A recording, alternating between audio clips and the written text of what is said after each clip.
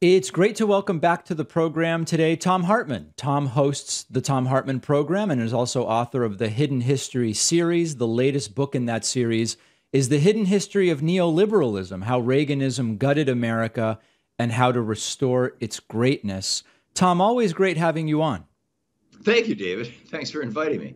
So, one of the interesting things about Reaganism is I don't think this is the first time that we can say this, but there were sort of certain stories that started to be told which shifted the way that, in large part, corporate and political media talked about politics. We know about the welfare queen stories. We know about a lot of these different stories that's overtly or sometimes not so overtly were used to shift our focus about how we should think about politics, welfare programs, etc. Can you talk a little bit about the circumstances in which this shift from Keynesianism to neoliberalism took place? And if you want to also define neoliberalism as you use the term in the book, that would be great too. Sure. Yeah, neoliberalism was a political and economic philosophy that was originated in Europe in the 1940s in an effort to come up with a system, a political system that governments could use that would prevent them from ever becoming fascist or communist. This was in the wake of, World War II. And, sadly, neoliberalism, every time it's been applied to a country, one of two things has happened. First of all, it always flips the country into oligarchy, which is a very unstable political system. You and I talked about it when my book on oligarchy came out. It rarely lasts more than a generation or two. It's so unstable. And oligarchy typically either flips into fascism, as it has in Russia, as it did in Iraq, and over the short term, actually, what happened in Chile was the other alternative, which is that it flips. Oligarchy flips into democracy, which is what happened when they overthrew Pinochet. So the United States now is still in this neoliberal phase, this 40-year neoliberal experiment, and we've got enormous pressures coming out of the Republican Party to turn America into a fascist state, and enormous pressure from the Democratic Party to turn America into a democratic state, small d, and or you could say a democratic republic. The definition of neoliberalism is pretty straightforward. These guys believed that because there's billions of decisions being made in the marketplace every second. I mean, right now there's probably 1,000 people in this literally as we're speaking, choosing which brand of orange juice to buy. There's just billions of decisions being made in the marketplace, and that they saw as a huge collective wisdom. And therefore they said the marketplace should be defining the rules of the marketplace. And also the rules of governance, which traditionally define the rules of the marketplace. Now, this in and of itself is an insane idea. It's like saying, the marketplace is nothing more than a game that we play that involves money, just like football is a game that we play that involves this ball made out of pigskin. And, this is like saying, well, what the NFL should do is whichever team has the most money should just let them write the rules and decide how many men they can have on the field during the game and how many their competitors must have because they're in charge now. Basically, neoliberalism always leads to the rise of billionaire oligarchs and the massive consolidation of huge corporations at the expense of small communities and small businesses. So, number one, low taxes, cut because the billionaires and the big corporations are the major players in the economy. They need to be encouraged because they're the Darwinian winners. So that's why we have a 3% income tax rate right now for billionaires and 30% for you and me. Number 10, and we've got two men now who control more than have more wealth in the bottom half of America. Number two, so-called free trade. Corporations should be free to go anywhere in the world and find the cheapest labor possible because nations don't matter. To hell with nations. Although a nation should keep people within their borders, they shouldn't keep corporations within their borders. And, there's a bunch of corollaries to that, kind of derive out of those basic, and that labor is always an interference in the marketplace. If labor has power, that distorts the marketplace because labor isn't the major player. Labor is just subordinate to management. And therefore, all labor unions should be destroyed. So Reagan adopted this and applied it to the United States, threw us into neoliberalism, took us out of classic Adam Smith economics, what's sometimes referred to as Keynesian economics, because John Maynard Keynes had fine-tuned it. But really, it's what particularly in his book, A Theory of Moral Sentiments in 1784, that Adam Smith described in some detail. And Before, let me pause there. So before we move on into more of the history, now that you've kind of defined it for us, there are some in my audience who are further to the left than I am, certainly, and are truly sort of bona fide socialists, and I don't use that term pejoratively, who sometimes will write to me and they'll say, you know, David, there's really not that much breathing room between neoliberalism, as you've just defined it and written about, and Northern European social democracy. It's all way too far to the right for them. Can you weigh in a little bit on, is there really substantive difference between what you just defined and Northern European social democracy, or are they more similar maybe than some of us like to acknowledge? well, first of all, if you compare, Pinochet's Chile or Russia or Iraq, where Nouri al-Maliki has turned himself into basically, a dictator. Yeah, there's some significant differences between those countries and any country in Europe. That said, Margaret Thatcher was neoliberalism was invented in the 40s. These guys pitched it aggressively through the 50s and 60s and largely were considered crackpots. And then we got the inflation of the 70s as a result of the Arab oil embargo in 73 and the fall of the Shah in 79. And that inflation was the perfect tool or opportunity that Milton Friedman used here in the United States to pitch neoliberalism, not just here, but all around the world. He said neoliberalism will fix inflation, which hadn't even been part of the original sales pitch. But hey, this is Naomi Klein's shock doctrine, right? You got a problem, we got a solution. And so Margaret Thatcher was actually the first to buy it, and broke the coal union, which was the strongest union in all of the United Kingdom. Nobody thought it was even possible in her first months in office, and then privatized the railroad and did a whole bunch of other neoliberal reforms. So the UK is not that far behind the United States in terms of neoliberalism. We're only farther ahead because we were more neoliberal to begin with. We didn't have a national health service. We didn't have free college. We didn't have the basic stuff that England has, really strong welfare state. Neoliberalism has infected Europe. And some so-called neoliberal reforms, most of them being pushed by the IMF, by the way, and being trumpeted at Davos every year by all the billionaires who show up, have crept into many of the European countries, in particular France and the United Kingdom, as I just mentioned. But there's even a debate about neoliberalism in Sweden right now. But to say that it's the same thing, no, that's just not right. One of the interesting things about the replacement of Keynesianism by neoliberalism relates to this idea that Keynes had in the 30s. And if you've read anything about leisure economics, or this always comes up, Keynes had this idea that soon we would all be working only 15 hours a week, and people would have all of this leisure time because of technology and productivity, et cetera, et cetera. And of course, we know it didn't happen. We know that actually the work week continued to get longer and longer. Would Keynes maybe have been right were it not for neoliberalism? Because it's so discussed.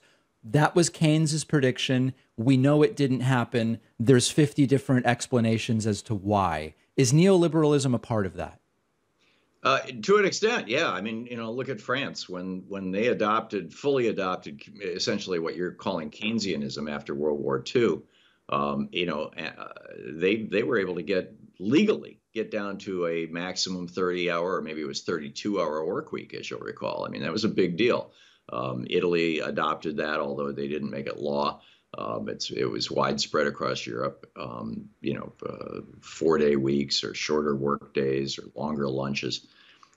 These are not uncommon, although the last decade has seen a rollback of a lot of that as neoliberalism has been pushing hard on Europe. And I'm hopeful that this book, several of my books have been translated into, Last Hours of Ancient Sunlight, into 17 languages.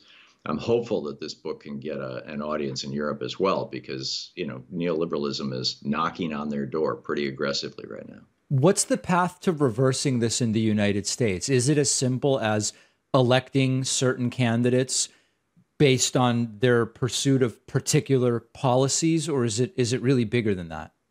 No, that's it, David. We need to re-empower labor. Elizabeth Warren has legislation right now to do this, the National Right to Unionize Act. Basically undoing Taft-Hartley and a whole series of neoliberal Supreme Court decisions. Number one, we need to raise taxes on the rich, on the morbidly rich. Like I said before, the average billionaire in America is paying 3% income tax. That's wrong, and that's why you've got 3 men owning more wealth than the bottom half of America. And that wealth, by the way, is generally not engaged productively in the economy. They're not spending it. I had a billionaire on my show, and he said, I probably own the same number of blue jeans as you do. I mean, I'm 100,000 times richer than you, but I'm not going to buy 50 pairs of blue jeans. And, so I'm not helping the economy anymore. So that money really should be in the economy more broadly. So we need to go back to tax rates that are above 50% for people making more than $3 million a year is where, basically FDR had it in today's dollars. And we need to undo so-called free trade. We need to stop corporations from the arbitrage of labor. We need to say labor, products sold in the United States should be made in the United States. And there's a variety of ways to do that were laid out by Alexander Hamilton in 1793, that Congress adopted, and that were U.S. policy. We had an industrial policy, literally from the George Washington administration to the Ronald Reagan administration. And Reagan blew all that up, and Clinton doubled down on it. One of the kind of pillars of support for neoliberal policies, even if people don't necessarily know the term neoliberalism, you can talk to them about policies like lower taxes for businesses, for example, and they support these things. A lot of this is based on fundamental misunderstandings of sort of like how things work. And I'll give one example of that. You often hear repeated, oh, we need to lower taxes to encourage businesses to make investments. Well, business expenses are tax deductible. So actually, a higher tax rate is more of an incentive to reinvest because you are avoiding a higher tax rate by making tax deductible investments in your business. It's just a basic thing about how taxes work. Brilliantly pointed out. What do you make of the fact that these fundamental realities are turned completely around to gain support of these policies? Is it as simple as educating people? I think so. I really do. That's why I wrote the book. And I'm hoping it's going to be a fascinating starting point for a lot of people's conversations, because neoliberalism has gutted America. When Ronald Reagan came into office, 65% of America was in the middle class. Now it's down to 45%. And of that 45%, it's no longer possible to stay in the middle class with a single wage earner in the family. And it's no longer possible to stay out of debt for at least half of that 45%. They're living on credit card debt, mortgage debt, student debt.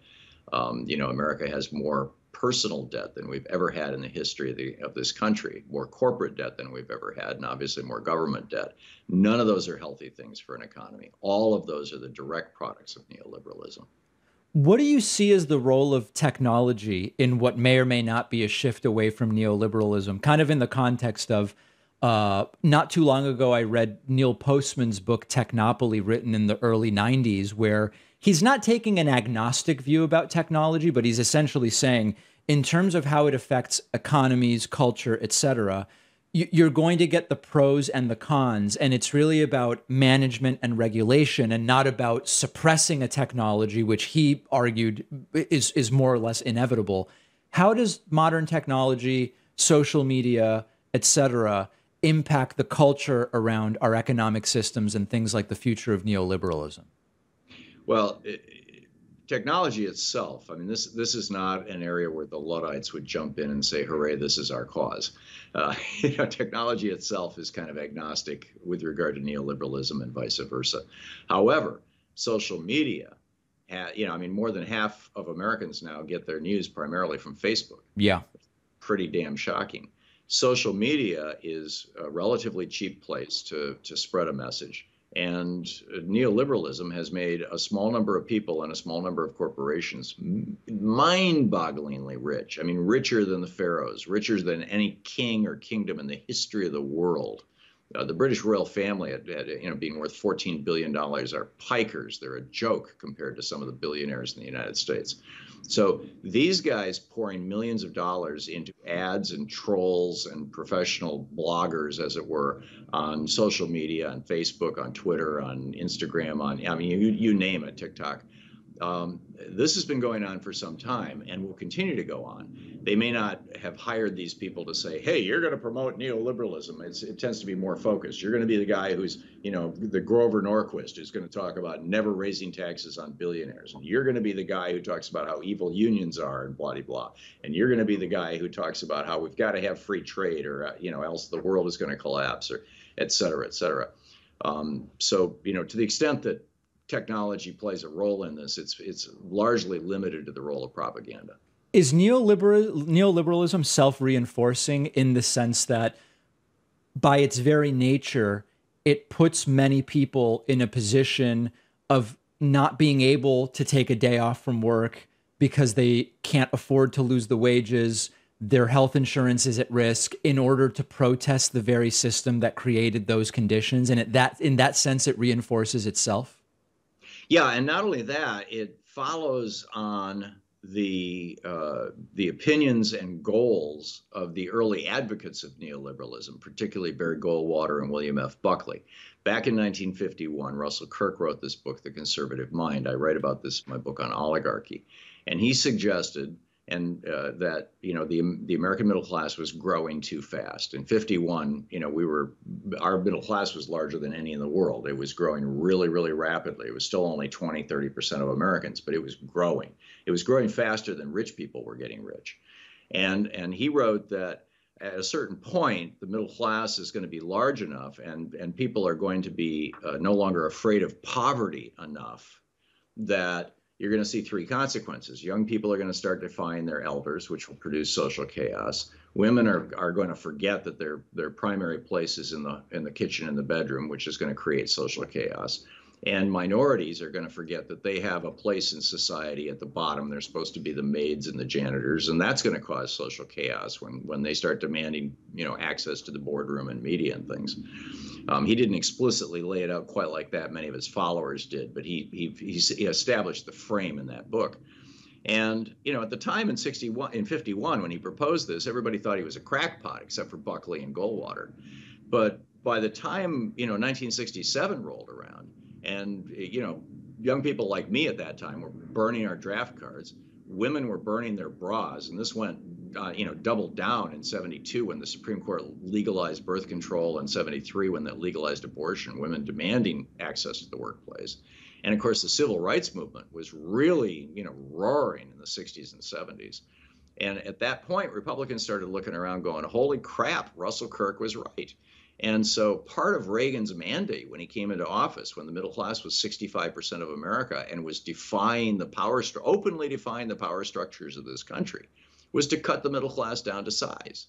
And neoliberalism was the perfect tool to do that. And that's exactly what happened. As I mentioned, our middle class is no longer the middle. It's no longer 65% of America. It's 45% of America. And it's in debt as it is. So those students have shut up because they're in debt. The women are, right now in a pitched battle, over abortion specifically, but over women's rights more generally. And the civil rights movement rolls on too. And we're seeing all the pushback against that in right-wing channels like Fox News. We've been speaking about Thom Hartmann's latest book, The Hidden History of Neoliberalism, How Reaganism Gutted America and How to Restore Its Greatness. Thom, always appreciate your time and your insights. Thank you, David. It's such a pleasure and an honor to be on your program. I really appreciate you inviting me. Thank you.